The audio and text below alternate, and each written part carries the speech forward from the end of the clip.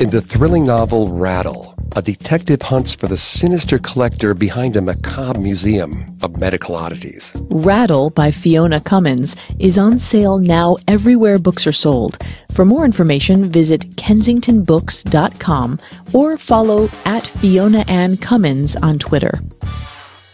Thanks to BetterHelp, you can connect with a professional therapist anytime, anywhere. To learn more or sign up, go to betterhelp.com/cults.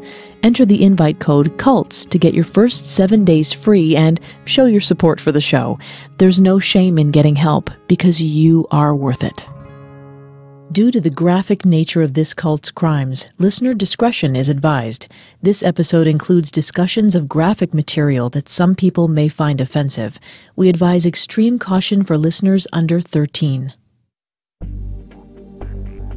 Hi, I'm Greg Polson. And I'm Vanessa Richardson. And this is Cults. In part one of our investigation into Silvia Meraz Moreno and her family, dubbed by Mexican media as the Sect of Nacozari, we looked into the pre-colonial influences that contributed to the creation of the wildly popular folk saint, Santa Muerte, or Saint Death, whom the Sect of Nacozari worshipped and ultimately killed for. We explored the Meraz family's biography and challenging socioeconomic situation, which culminated in Silvia's leap from ardent Santa Muerte devotee to orchestrator of a human sacrifice to Saint Death, sometimes called the Bony Lady due to her skeletal appearance. In part two, we'll detail the remaining grisly crimes of the Sect of Nacozari and investigate the community tip and investigation that eventually led to the family's arrests. And just a reminder, if you're as fascinated by cults as we are, you can listen to previous episodes of Cults on your favorite podcast directory. Don't forget to subscribe while you're there because new episodes come out every Tuesday. If you like what you hear, please leave a 5-star review wherever you listen. It helps people like you find us. You can also find us on Facebook and Instagram @Parcast and on Twitter @Parcast Network. It's hard to believe that in this day and age, people still make human sacrifices. But the Sect of Nacozari aren't the only ones who've latched onto and engaged in this bizarre and frightening practice. Blunt force trauma, slit throats, positions of bodies, and then our person of interest has some ties to a faith and or religion. Said to have told police that he intended to bring back his former girlfriend, win her affections back by carving a pentacle on the little girl's chest. The Reverend Gerald Robinson, and he was charged with the murder of a nun going back to 1980. It was a grisly slaying in a hospital church chapel. Witchcraft, I'll say that right now. Time of death, we believe, on Tuesday also coincides with what's referred to as a blue moon. The boy was out on the street crying and told passers-by what had happened. Police then went to Rodriguez's house. He wasn't there, but the little girl was with the 15-year-old, so they released her. Rodriguez came back with the incense and the candles he was going to use in the ritual, and they arrested him. The dispatch center received a call on the 10th from St. Mary's Church from one of the nuns who happened to be on scene, saying that we should come down and check out a woman who was acting erratically and was talking about sacrificing one of her children. An unhinged mother ranting about sacrificing her child, a ritualized murder beneath a blue moon, a nun's sacrificial slaying by a priest who was also accused of satanic sexual abuse. These are just a few twisted incidents of ritualized human sacrifice in the U.S. Unfortunately, there are also a number of prominent instances of human sacrifice from around the globe. In 2001, a case of human sacrifice was discovered in Britain when an unidentified child's body was found in the Thames River without a head, arms, or legs. Forensic experts who examined the body found traces of a poison known to be used in human sacrifice rituals. The poison causes paralysis, but doesn't dull pain. Meaning that the young John Doe felt everything, from the first cut until his death, as his captors dismembered him and drained his blood. Little John Doe has never been conclusively identified, his killers never caught. Albinos in countries such as Tanzania and Malawi are currently targeted for horrific human sacrifices. In certain communities, albinos are believed to be a punishment from the gods or cursed and should therefore be killed. In other groups, people with albinism are believed to have magical properties. They're hunted down and mutilated or killed for their blood and body parts, so the parts can be sold and used by witch doctors in spells and potions. The human rights organization Under the Same Sun released a report in January 2018 that documented 202 killings and 350 attacks of people with albinism, including mutilation, rape, abduction, and grave desecration across 29 countries. The report doesn't detail the reasons that each person with albinism was targeted, but the website for Under the Same Sun suggests that the most common causes of attack are discrimination, rejection from society, and superstition. Though globally, incidents of human sacrifice are widely condemned and fairly rare, the practice has by no means been eradicated. And the subjects of our story, Silvia Meraz Moreno and her followers, who happen to be 7 of her relatives, are a horrifying example of how human sacrifice still rears its ugly head when they were arrested in Sonora, Mexico in 2012. In the quiet Sonoran town of Nacozari de Garcia, Silvia led her family in the commission and cover-up of 3 heinous murders on 3 separate occasions over the course of 2 years and 3 months. All because Silvia believed the bony lady could protect her family and bring them peace, prosperity, and a better life. They took the lives of Silvia's close friend and 2 10-year-old boys. How did Silvia get the idea that the saint she was devoted to, Santa Muerte, required human sacrifices? The Mexican media claimed the Sect of Nacozari was satanic, implying the worship of Santa Muerte was akin to devil worship. But does the blame for the family's heinous acts rest at Santa Muerte's feet? Or was Silvia responsible for what they did? Well, in part 1, we recognize the relative secrecy of the cult of Santa Muerte prior to Saint Death's big coming out in 2001, when Doña Queta unveiled her life-size statue of Santa Muerte, which became a public fixture in Mexico City. After that, instead of hiding Santa Muerte charms under their shirts, many devotees started wearing them proudly. The undiscriminating folk saint became beloved by the dispossessed, narcos, and Mexican prisoners.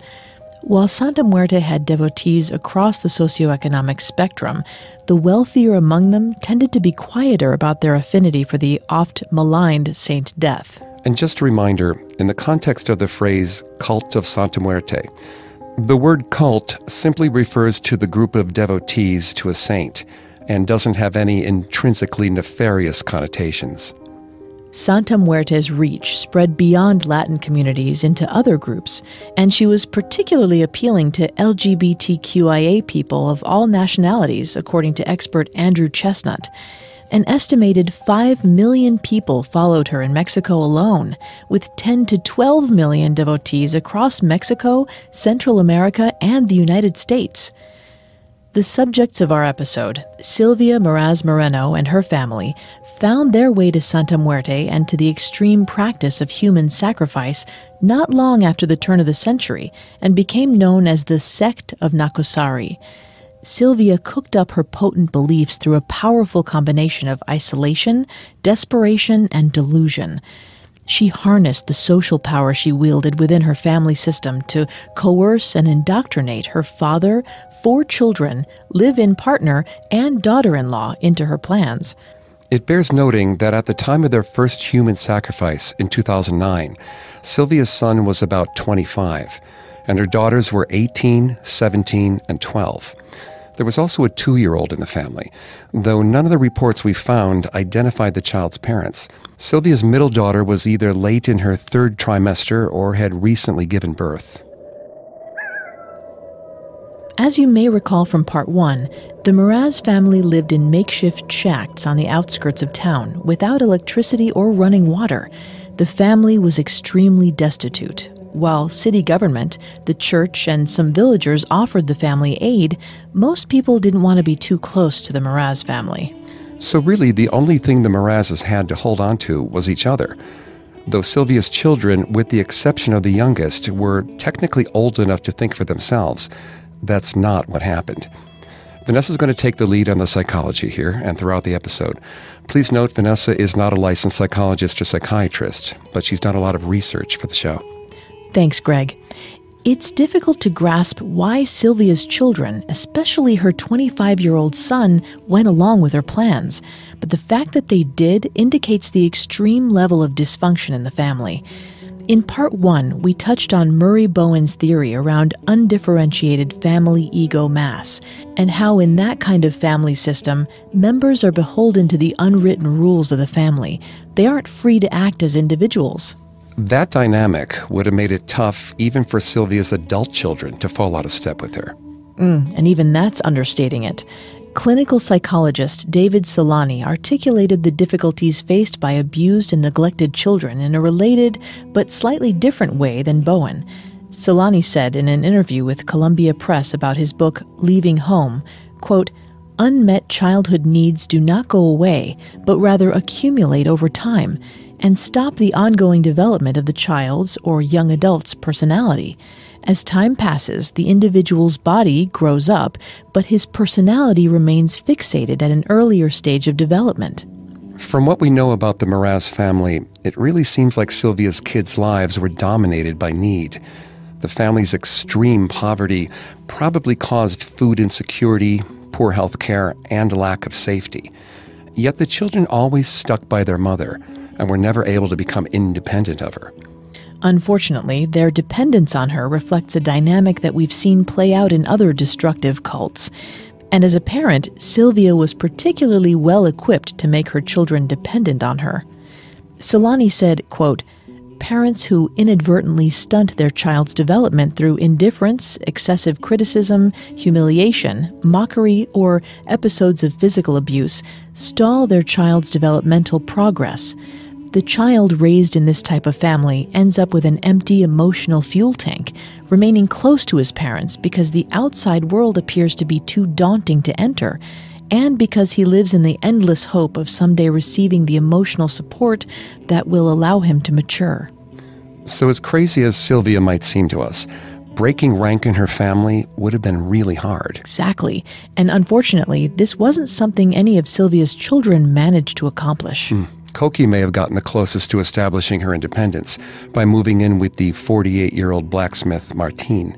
But keep in mind, she was an impoverished, pregnant teenager who needed any help she could get. Moving in with a man 30 years her senior may have been more of a matter of need than a step toward differentiation and independence. As we discussed in Part 1, a number of years before murdering her friend Clotilde, Silvia became devoted to Santa Muerte. Silvia believed the bony lady could protect her family and bring them peace and prosperity. Silvia and her daughters created an altar to Saint Death in their home. They lit candles around her image, brought the typical small offerings like tequila, tobacco, and candy, and they venerated her. But as they continued to struggle financially, Silvia's relationship to Santa Muerte grew more intense. According to Silvia's son, Omar, his mother and sisters talked to La Muerte. Silvia came to believe that Santa Muerte required a substantial offering to help them, that she required human sacrifice. This led to Silvia murdering Clotilde on December 4th, 2009.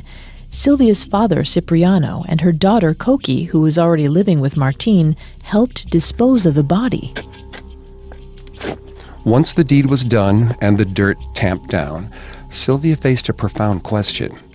Would Santa Muerte deliver on their requests? Whatever resistance Silvia's family may have initially had to her ideas of human sacrifice, after the first murder had come and gone, no one was innocent anymore.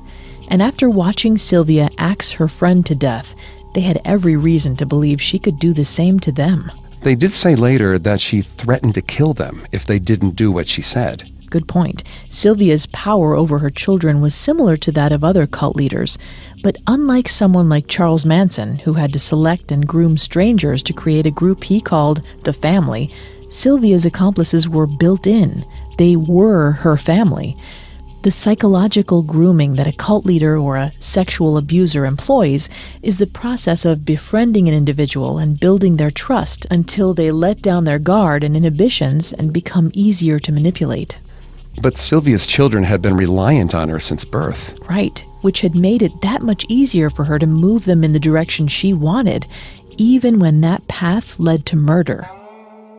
Months passed after Clotilde's death as she lay in her shallow grave near the family's shacks. If Santa Muerte bestowed favors on the Meraz family, they weren't enough to markedly change their fortune. Silvia soon claimed that the bony lady wanted more blood. The family needed to make another human sacrifice.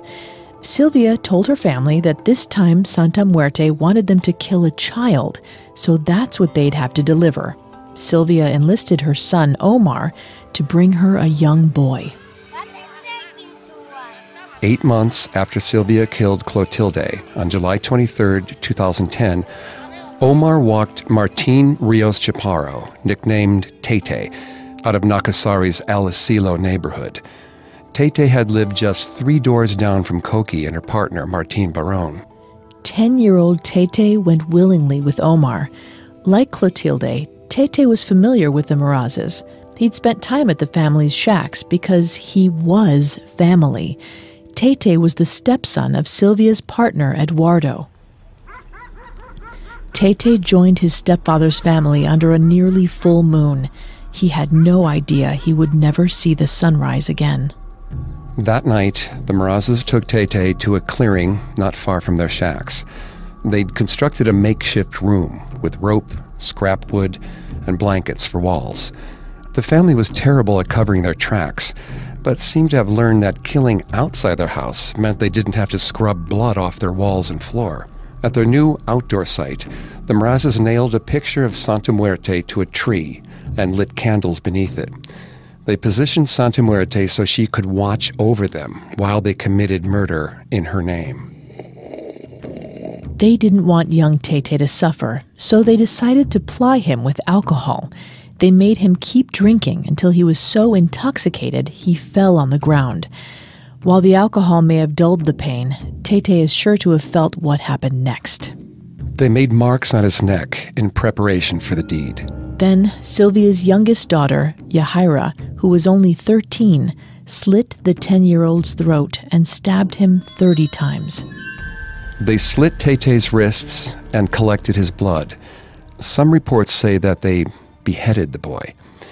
After Tete was dead, they poured his blood on their altar to Santa Muerte, asking her to protect them and bless them with good health. They also asked her to let them know where there was money they could steal. Silvia and Eduardo, Tete's stepfather, carried Tete's body to a nearby stream. They left him there, exposed to the elements and scavenging animals, less than 100 meters from their shacks. When Tete's mom and boyfriend reported him missing, the town went on alert. But no one made the connection between the missing 55-year-old Clotilde and the 10-year-old boy. Tete's mom and boyfriend were told by acquaintances that they'd seen the boy begging in the streets of Agua Prieta, a border town to the north. Tete's mom informed police, but Tete was never found. Unfortunately, that was the end of the investigation into his whereabouts. A local police official said, quote, "We had no reason to suspect it was a homicide." If only people had looked longer and harder for Tete, perhaps the Merazes' reign of terror would have ended. But left to their own devices, Silvia and her family would kill again.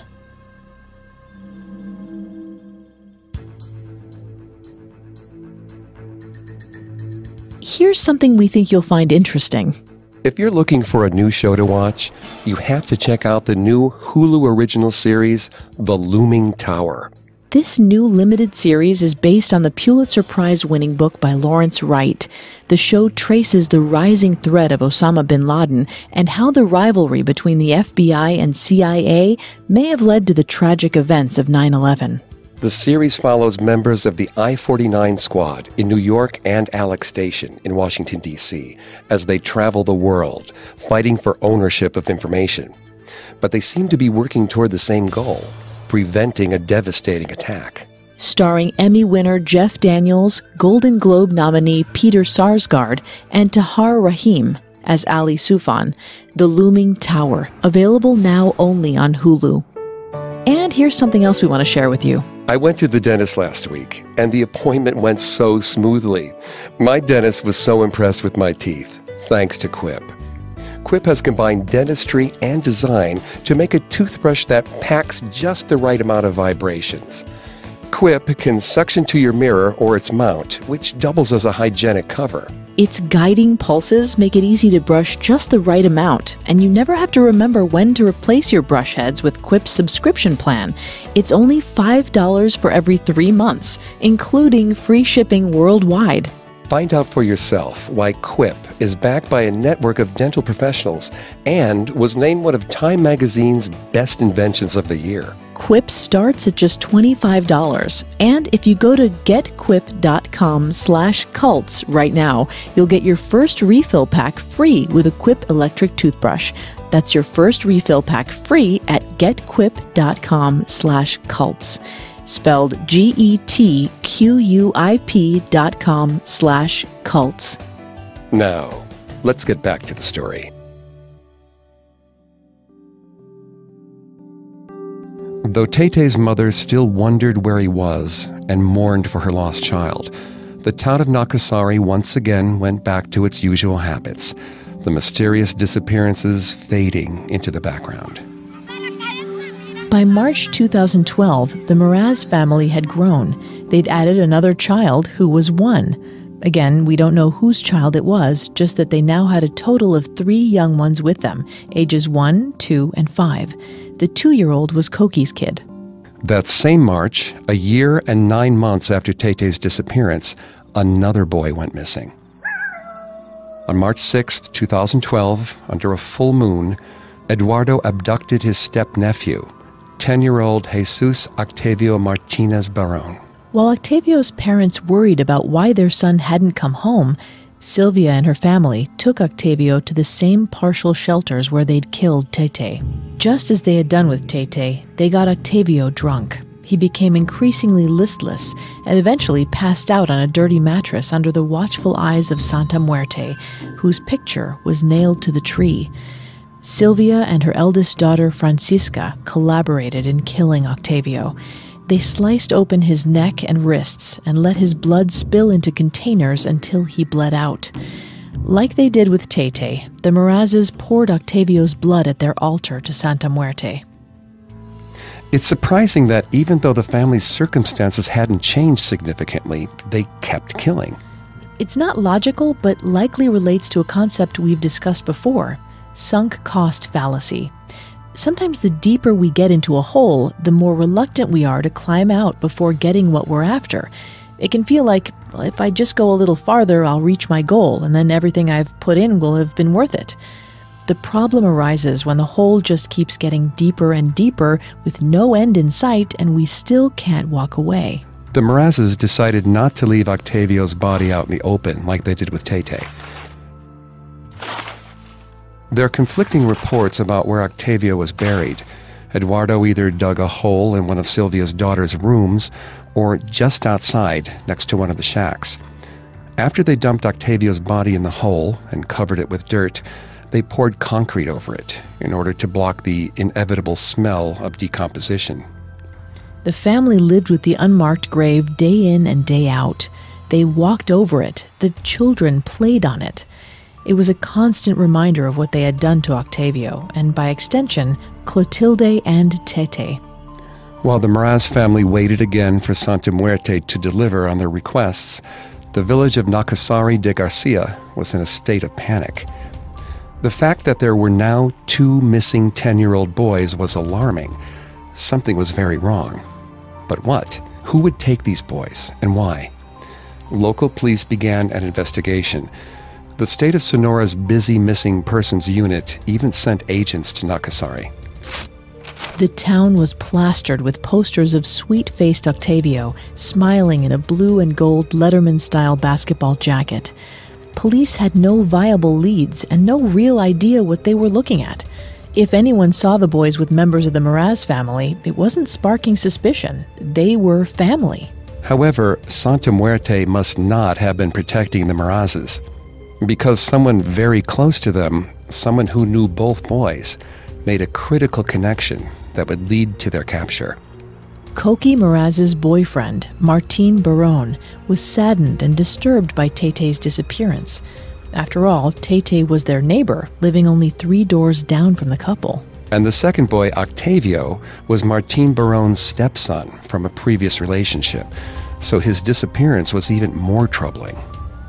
One night after Octavio's disappearance, Martin was at home watching the Discovery Channel.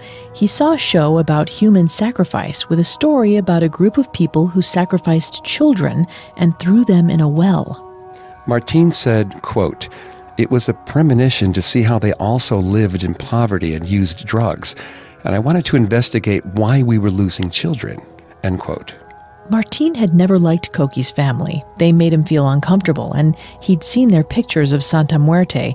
He realized that Silvia's family knew both of the boys. It didn't seem like much to go on, but the feeling that the Merazes might be involved with the disappearances of the 2 boys nagged at Martin.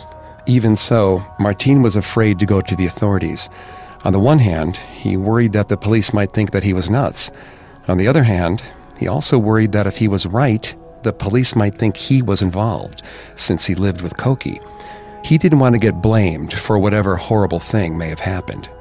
But on March 22nd, 16 days after Octavio vanished, Martin made up his mind and went to the police. He told them what he suspected and why. Now the police knew both missing boys had connections to the Meraz family. The critical piece of the puzzle had fallen into place. Days later, on March 28th, police paid a visit to the Meraz family's shacks. While on site, they started asking family members about Octavio. CSIs found traces of blood spread for over 100 feet around the Merazes' altar to Santa Muerte. They were obviously in the right place. As the Merazes were questioned, their stories quickly broke down in contradictions. The police pressed them, and the family members confessed what they'd done to Octavio. They also confessed to killing Tete and Clotilde. They pointed fingers at each other and assigned blame, but one thing stayed consistent. They all said that Silvia was the one who started everything. The Merazes then revealed the locations of the bodies. While authorities searched for remains, someone got detained family members to answer questions on video. Sitting in the back of a white police pickup truck, Silvia's eldest daughter, Francisca, said, quote, "I would do what she ordered me to do because I was afraid, because she would threaten us, saying she'd kill us." In the back of another white pickup, Silvia's partner Eduardo and daughter-in-law Soyla also claimed that they went along with Silvia out of fear. Soyla said, quote, "She threatened me, saying she'd kill me," end quote. There's a picture from the day of their arrest of Silvia sitting alone on a stump-sized box. Her white shoes were dirty and worn. She wore dark blue jeans and a purple zip-up knit top. Her hands were handcuffed in front of her, pressed together between her knees as if in prayer. She stared at the ground somewhere just out of frame with a strangely placid but heavy expression. Police dug up Clotilde's tiny frame, still wrapped in a blanket. They searched the stream bed for Tete, but he wasn't where Silvia and Eduardo said they'd left him. Police kept looking downstream and eventually found Tete's skeletal remains. He'd been washed away when the water was high and dropped again when the water level receded. They didn't find his head. In order to recover Octavio, who'd been missing just over 20 days, investigators had to break apart the concrete slab. Silvia, 44, Cipriano, 83, Omar, Francisca, 21, Georgina, 20, Yahaira, 15, Eduardo, 37, and Soyla, 45, were shuttled from Nacozari back to Silvia's birthplace, Hermosillo, the Sonoran capital, for booking. Using DNA from the recovered bodies, authorities were able to confirm the identities of Clotilde Pacheco Romero, Martin Rios Chaparro, a.k.a. Tete, and Jesus Octavio Martinez Yanez. Investigators searched around the Merazes' shacks for additional bodies, but none were found. For a time, authorities suspected there might be other members of the group the media had started to call the Sect of Nacozari, maybe family members in other towns, but no additional arrests were made. Martín Barón López, the man who helped crack the case, wasn't arrested. But due to a mistake made by the district attorney's spokesperson, it was frequently and erroneously reported that he was Silvia's biological son and arrested as her number 2. More credible reports claim that Eduardo, Silvia's partner, was her key accomplice. But Eduardo denied he was more than another participant. We can't corroborate his claim, but either way, it's troubling that he lured his own stepson to his death and buried him under concrete.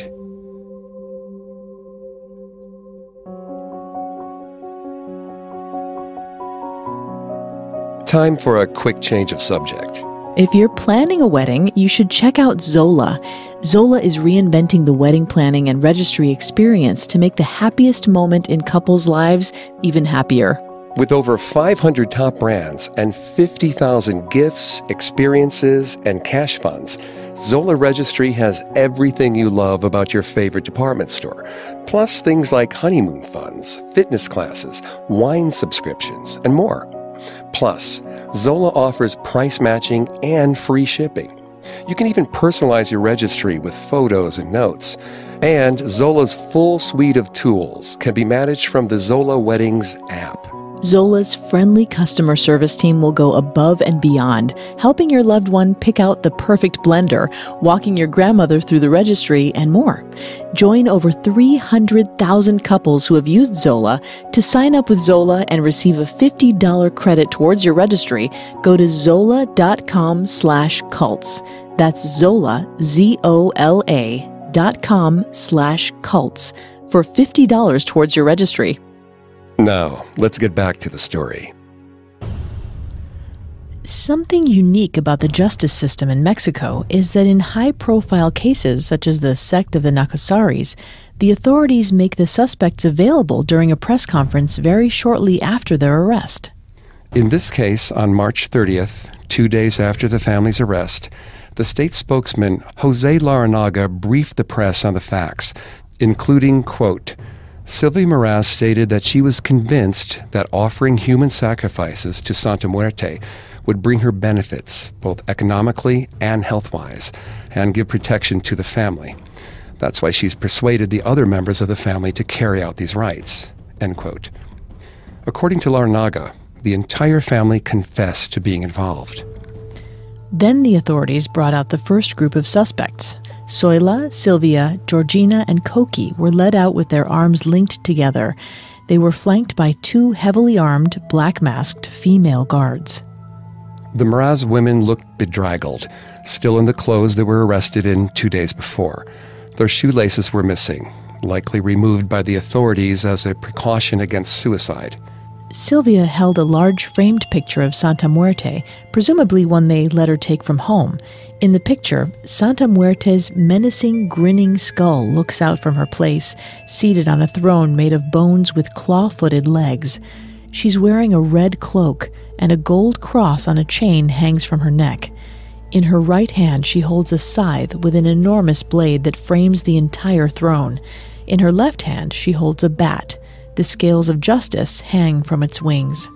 The text of the picture reads, quote, Saint Death Protectors. You know well, beloved Death, that danger and adventure are part of the way I transit in this life. Beloved Death, let your protection and safeguard be on my side, to keep distant danger and threat.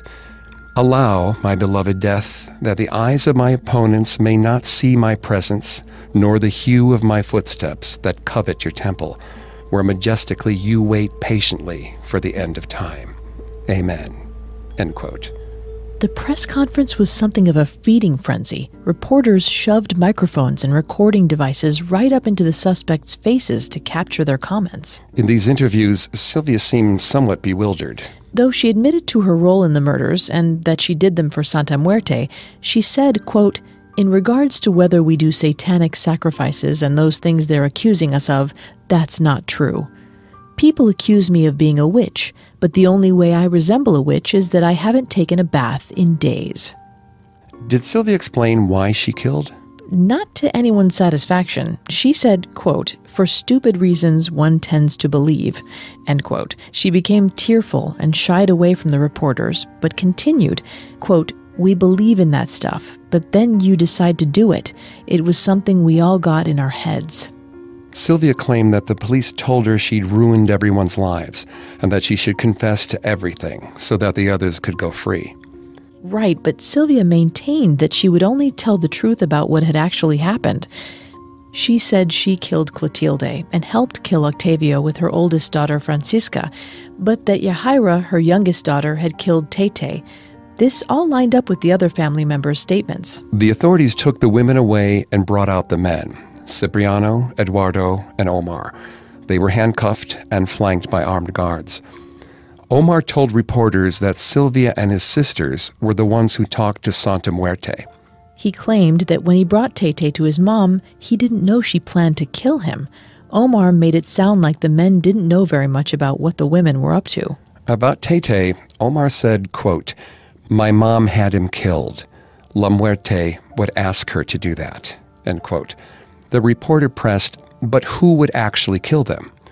Omar replied, quote, "Well, she and my sister, and the youngest sister, she also killed someone," end quote. When the reporter asked how Omar's female family members killed their victims, Omar said, quote, "I don't know, they never told us, but they were the guilty ones. La Muerte would ask them to kill and to cut their head off," end quote.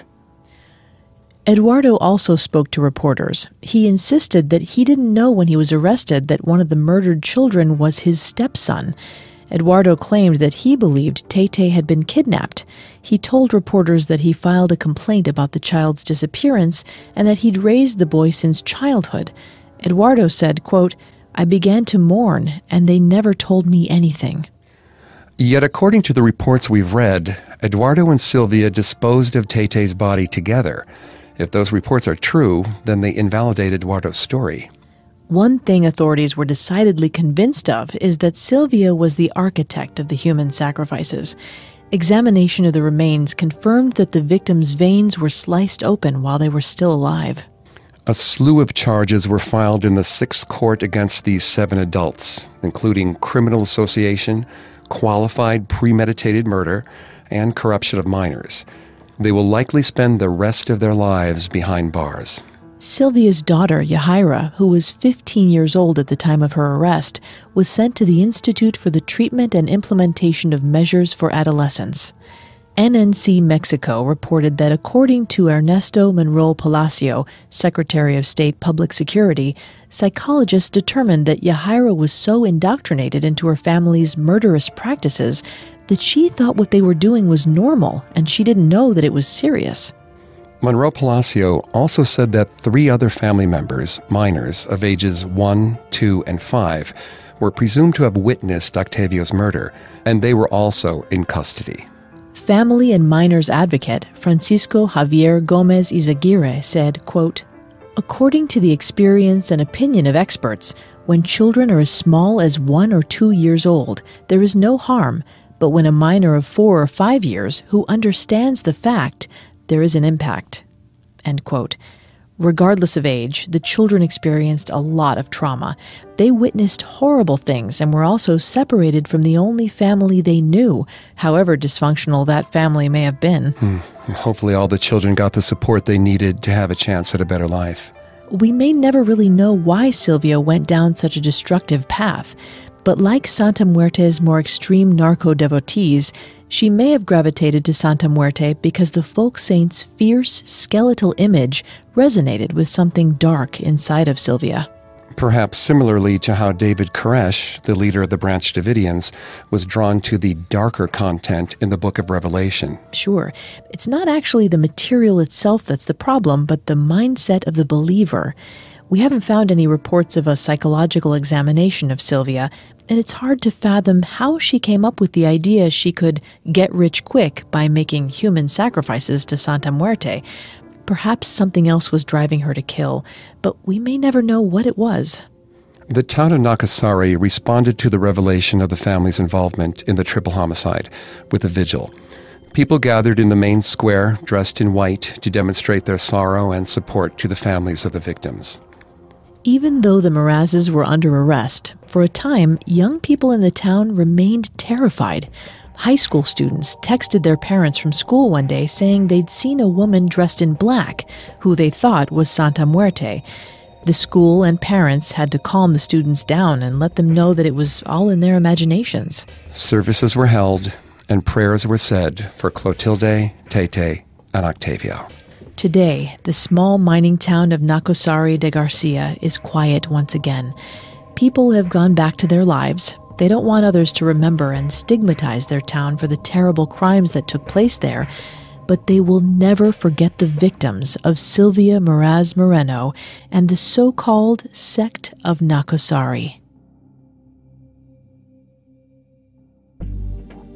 Thanks again for tuning into Cults. If you want to listen to any previous episodes of Cults, you can find them on Apple Podcasts, TuneIn, Google Play, Stitcher, and Spotify, or on our website, parcast.com, spelled Parcast.com. If you like what you hear, please leave a 5-star review or tell us what you think on social media. We're on Facebook and Instagram as @Parcast and Twitter @Parcast Network. It seems simple, but it really helps our show. Join us next Tuesday for a brand new episode of Cults. Cults was created by Max Cutler and is a production of Cutler Media and is part of the Parcast Network. It is produced by Max and Ron Cutler, sound design by Kenny Hobbs, with production assistance by Paul Mahler. Additional production assistance by Maggie Admire, Carly Madden, and Jeanette Manning. Cults is written by M.W. Cartosian Wilson and stars Greg Polson and Vanessa Richardson. Don't miss the premiere of Hulu's new original, The Looming Tower, based on the Pulitzer Prize-winning book by Lawrence Wright. This series traces the rising threat of Osama bin Laden and how a rivalry between the FBI and the CIA may have set a path for the tragedy of 9/11. The Looming Tower is available now, only on Hulu.